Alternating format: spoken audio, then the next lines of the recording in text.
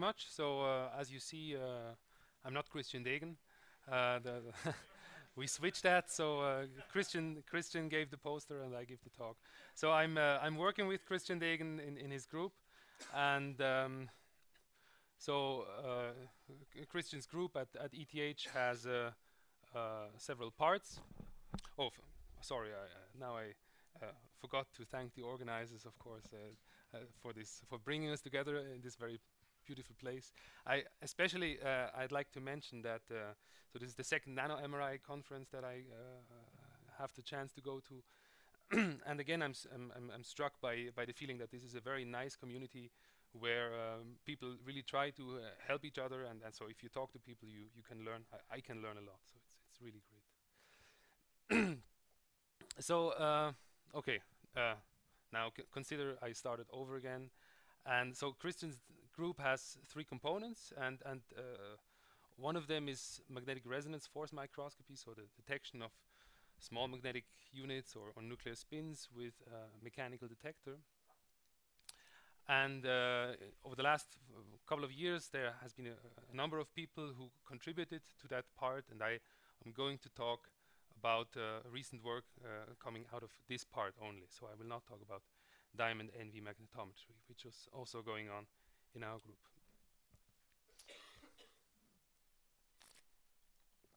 And I'd like to mention that Mark is here and Martin is here. They're both PhD students in the group. They showed posters.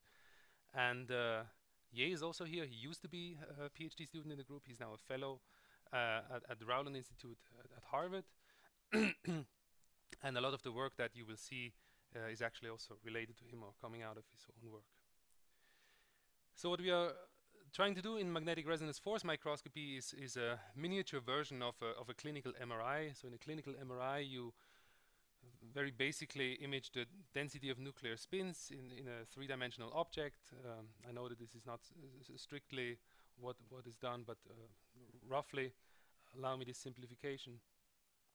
And it's detected by inductive electrical signals, and this means that you need a large number of nuclear spins per three-dimensional pixel. That's a voxel, so typical maybe something like 10 to the 18 nuclear spins, and that gives you a resolution of maybe a few micrometers at best, and typically more like a millimeter. And what we want to do is to take a MRI of nanoscale objects, so objects that are smaller than a single voxel in a clinical MRI. And you all know this example from Christian Degen, Martino Poggio, and from Dan Ruger's group, where they imaged a single tobacco mosaic virus that's about 300 nanometers long with a resolution of about 10 nanometers. So you see there's already a huge improvement in sensitivity, but of course that's not where we are want to be finally. So in the end, we would like to have something like this, a 3D spatial image with near atomic or even atomic resolution. At the moment, there is no technique that can do such a scan non-invasively and with a single object. So this is purely an artistic illustration of how an influenza virus could look like. And we think MRFM could provide such a scan. And let me go quickly through how MRFM works, particularly in the type of configuration that we use.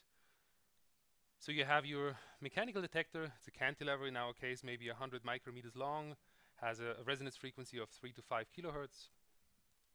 And you have your sample, which might be such an influenza virus, and you put it on a tip of your cantilever. So the sample here is schematically just this single spin. Now you bring this close to a chip that has a little nanomagnet, that's the blue thing, and a strip line. Now the nanomagnet makes a strong magnetic field gradient so that every nuclear spin feels a small magnetic force, and since the spin is part of a sample that is attached to the cantilever, this force is translated to the cantilever. And then we use the strip line to apply NMR pulses, so we can manipulate the nuclear spins, and in particular we can reverse them periodically at a frequency that we can to some degree choose, and we choose that frequency to be the resonance frequency of the cantilever. And by inverting the nuclear spins, we of course also invert the force, so now we have an AC force acting on the cantilever resonantly, and the cantilever starts oscillating a little bit. And that oscillation then we can measure very sensitively with a laser interferometer. So the force per nuclear spin is given just by the gradient of the magnetic energy. So you want to increase the gradient of your magnetic field source as much as possible. And spatial resolution, I'm not going into this any further during the talk, but spatial resolution is obtained by the fact that spins in different parts of your sample have slightly different Larmor frequencies because of the magnetic field gradient.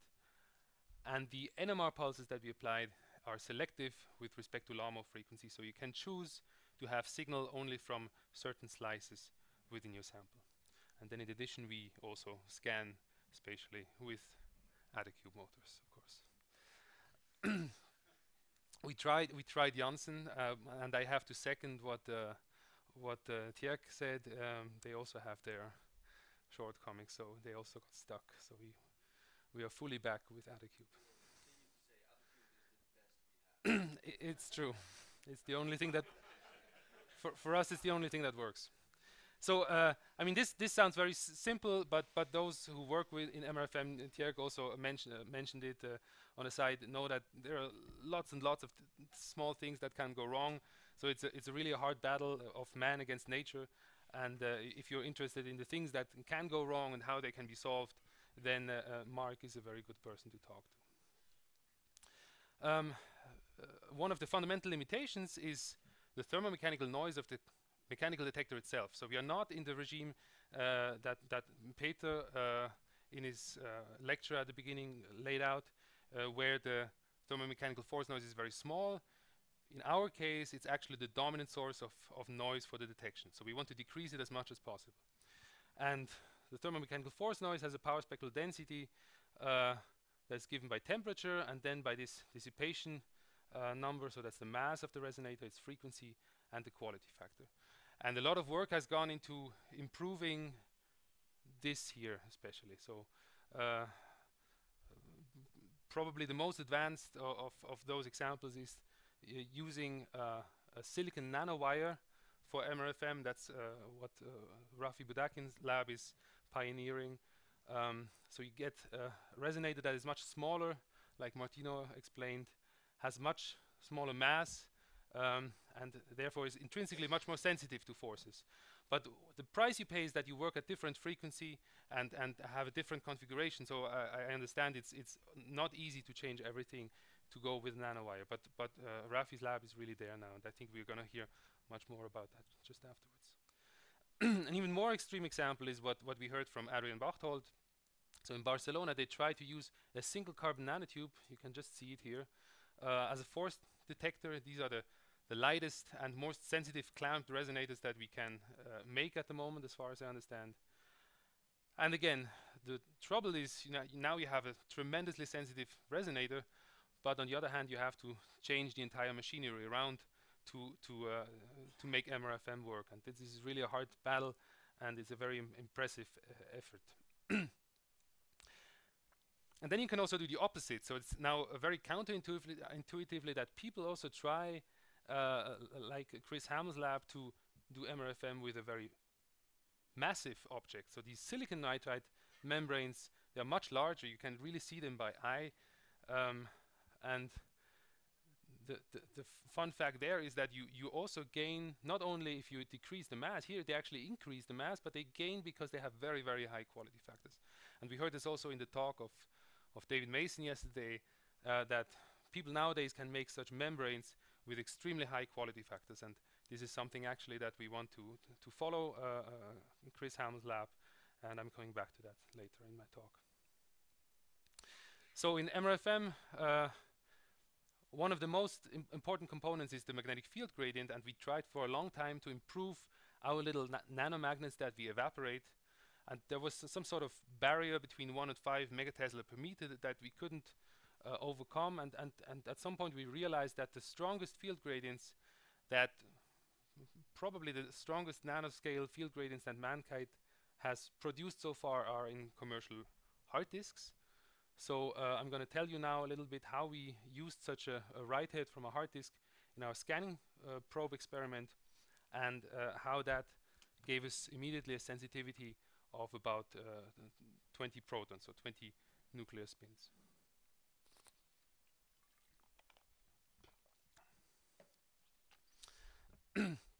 In principle, it's easy. You buy a hard disk. There are these boxes. They have, typically, if you have a 8 terabyte hard disk, you have 4 disks inside, and then for every disk you get 2 of these arms, and this here is the write head. Somewhere on this is a little element that writes the magnetic bits. So this is about 1 millimeter in size. You can grab it with a sharp tweezer and rip it off. Be sure to use an anti-magnetic tweezer, because otherwise it just dangles afterwards on the tweezer tip. And then you put it under the SEM. So you see here, I have to explain the geometry. These are the contacts, the electrical contacts that were here, the gold things. This surface is now this surface. So this is the surface that is in real operation very close to the magnetic disk. It's about 3 nanometers apart. It's really amazing. This is like alien technology to us people who have only research clean rooms. And then you zoom in on this part right at the edge, and you get this structure. And at this point we needed a little help from somebody within Seagate who gave us a tip. He said the write head is right here. So we zoom in on that. Now we see frontally onto the surface, and we see this structure. You don't see it by AFM, by the way. It's really super flat. It's covered by diamond-like coating. But in a SEM you get this depth perception, and you see here, this is the right pole.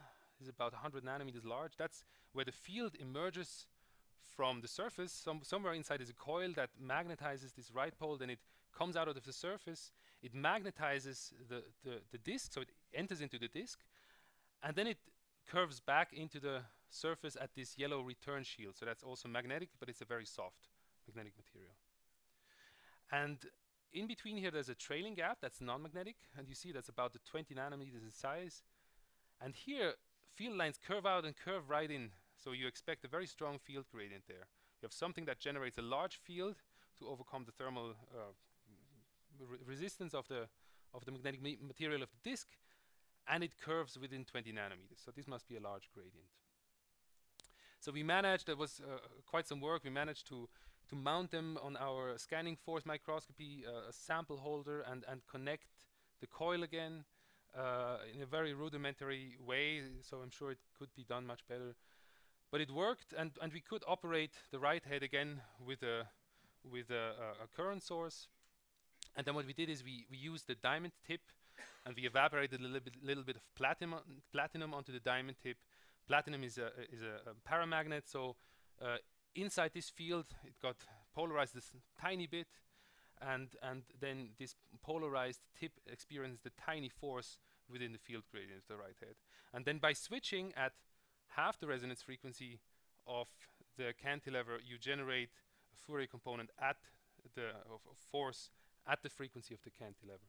So we simply, by switching back and forth the write head magnetization, we could drive motion of the cantilever. And this is a force map. So you see here at dashed lines, you see the outline of the structure itself.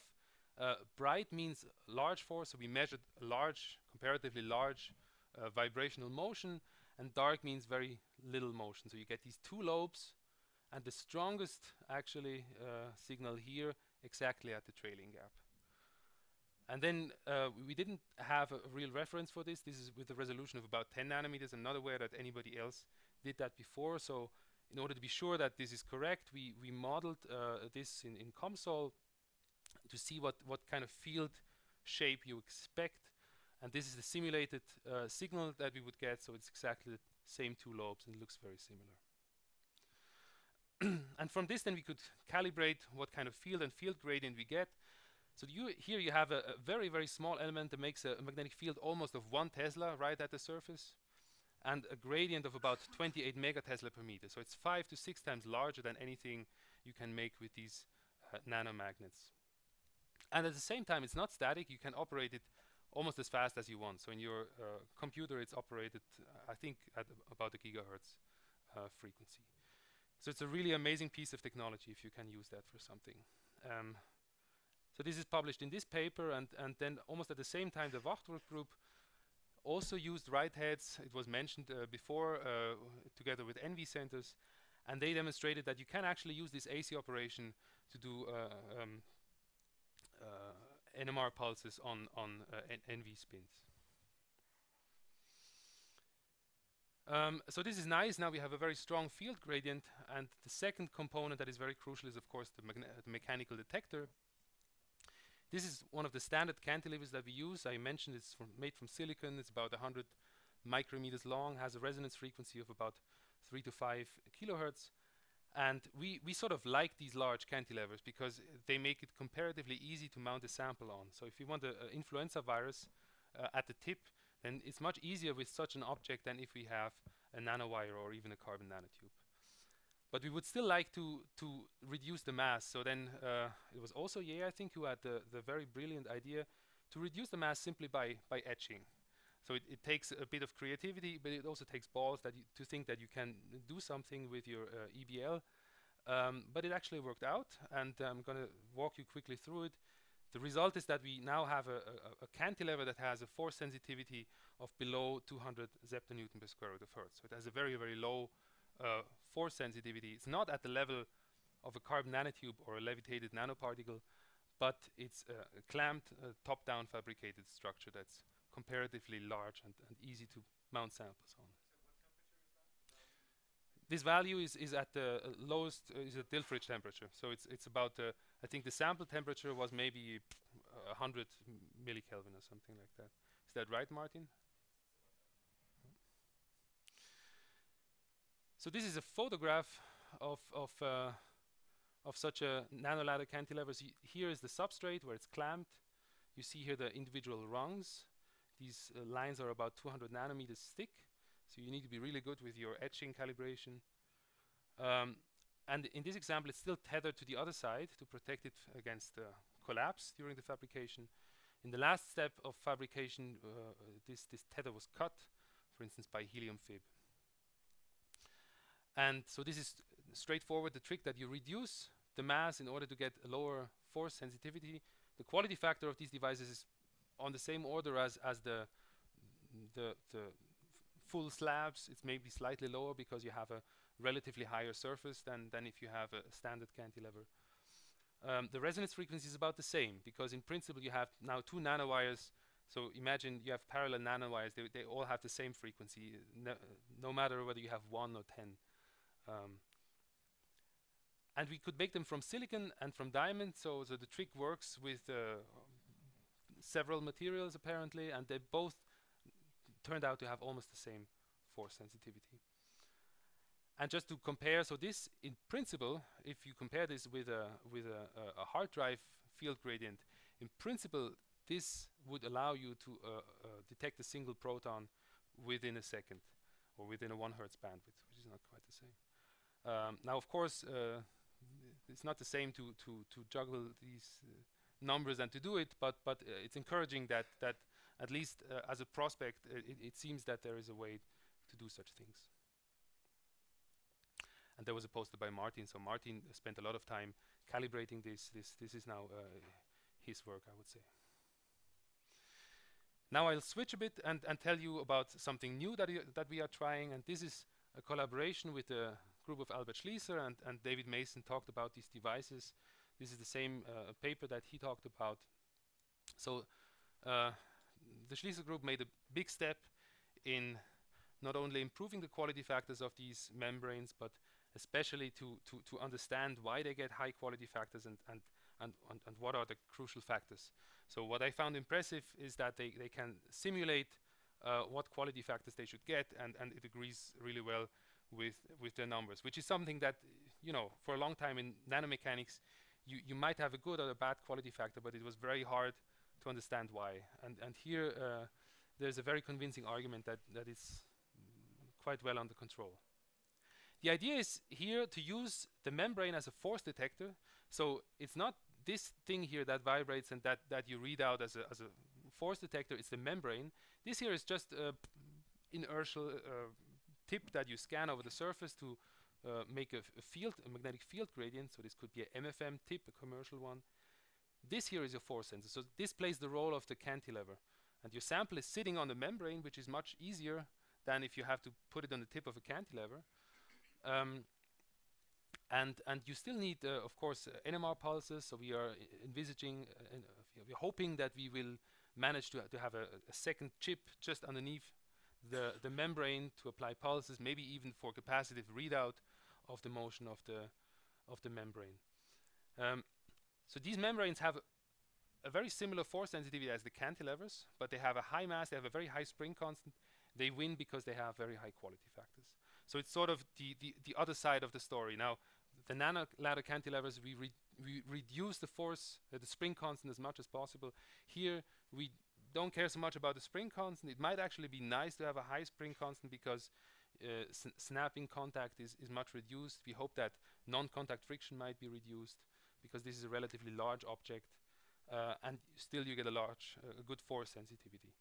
So we think that this is a new force sensing paradigm, if I may use this big word, and that it will still allow us to get to sub-attonewton sensitivity and sub-nanometer resolution. And first steps that we are taking is that David Helg put together a simple AFM, just like in this picture. So this is a commercial AFM cantilever, and he can approach the membrane, and he's testing right now what that does to the membrane if you get the tip close to the surface. So at what point the quality factor drops, and by how much, and so on. And here in the back, so here you see one of these membranes. This is the pattern of the membrane. In the middle, I think you cannot see it here. This is the size of the defect, and in the background you can see the lens that focuses the laser onto the membrane. So we also have to grow some legs in this field. We had to learn a lot about how to operate them. We have to improve our interferometer a lot if we want to do these things, and we're working on that also with the help of the Schließer group. So we have a collaboration on this, and but you can see that already after trying a few membranes, we found one mode that has 100 million quality factor at room temperature. So these numbers are not something extreme. You try a few, you actually find these modes. This is really reproducible. And we also start to characterize the frequency power spectral density. This is something that in the past we had not done. Now we are really interested to measure these things. So this is new land for us, and it's very exciting. And as I said, in many things we will be limited by the interferometer noise. So if we can measure better, we can apply feedback force techniques or optomechanics tricks. So maybe we will have to, at some point, make this into a cavity geometry. And one thing, last thing that I find very interesting about these membranes is that it's much easier to apply parametric techniques. So what I mean by parametric is that imagine you have a string, you hold it like that. If you do this at the resonance frequency, you drive it directly. But if you move your hands like that, like in these arrows here indicate, what you do is you change the tension along the string, and that makes that's what we call a parametric modulation. So for instance, if the string goes up and you relax it, it will go to large amplitude. Then every time it goes through zero, you pull, you accelerate it, so you amplify this motion. So this is a very simple sketch for why intuitively parametric amplification works. And parametric physics is used in many parts of physics. So nonlinear optics uses it since decades for many things with great success. I mean, you can see here signal amplification, noise squeezing, mode coupling, Rabi oscillations, and optomechanics is basically a parametric effect, and so on. The best quantum electronics amplifiers are based on parametric amplification. And nanomechanics has really caught on in the last 10, 20 years, and again, the foundational paper is one of Dan. So in our membrane project, I see several ways how you can use parametric physics to make sensitive detection possible.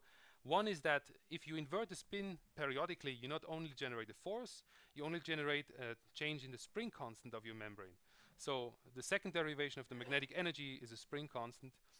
And you can use this to couple different modes. So if you invert the nuclear spin at a frequency omega p for parametric, you make a parametric pulse that couples two modes. It's a bit similar to a Rabi oscillation where you couple two level states. Of course, these are not two levels, but these would now be two bosonic modes. But still, you can transfer energy from one to the other. And here the trick that is discussed in this old paper already, and I think John Marone used this with electron spin detection, is that you drive one mode very hard externally, so you apply as much drive as you can, and then you couple the two modes, and some of the energy is transferred to the other mode, and you observe the increase of amplitude. So this technique can be advantageous in some cases because you can amplify your signal as long as you can drive harder on this frequency. And then there's a very different technique that is based on something that we studied very recently. I'm not going into details here, but for the specialists, what you see here is a mechanical mode that is driven at the same time by a parametric drive and by an external drive, and the interaction of these two drives makes that the parametric phase states are split, so the symmetry between these parametric phase states is broken, and as a direct result of this parametric symmetry breaking, you get in one direction you still get this duffing like jump, in the other direction you get still this jump that you expect, but then you get a second jump, so you get a double hysteresis as a direct manifestation of this interaction between the two drives. And what's fun is we realize that the frequency at which this jump occurs is indicative of the amplitude of the force that you apply. So you can use the frequency here as a force detector. And in some cases, we realize that this can be more sensitive than direct amplitude detection. So with this, I'm done. I'd like to thank all the group of Christian and also our collaborators. So for the things that I told you, our collaborators are Otto Silberberg and Art Chitra. These are PIs in the theory department at ETH, and I had the pleasure of working together a lot with them, and it's really very stimulating and a lot of fun at ETH is really you have to cross the street to get to the theory department, so we say crossing the street is very important. So I learned a lot from them, and now we have this collaboration with Albert Schlieser and his group, and this is something that I find very exciting. And the Nanoladder was still a collaboration with Ye Tao and Ying Peng from Harvard. So thanks for your attention.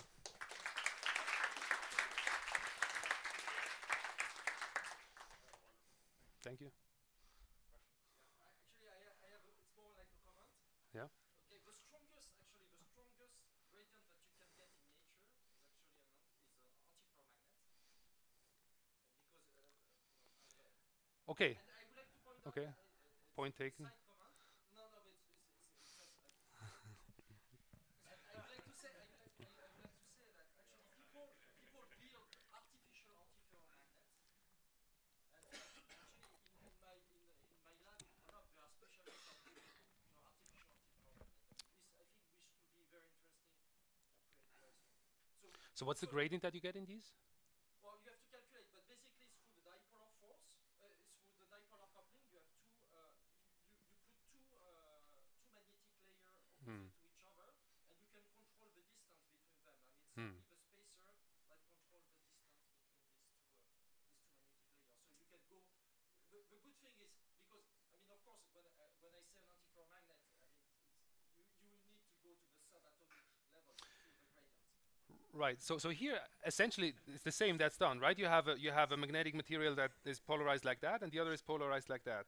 And the polarization that they get is really very high. So they have some iron cobalt with I think they have a magnetization of 2.3 to 2.4 Tesla. Yeah, so it's an really artificial antiferromagnet, people will be able to tune anything between a nanometer to the tens of nanometers.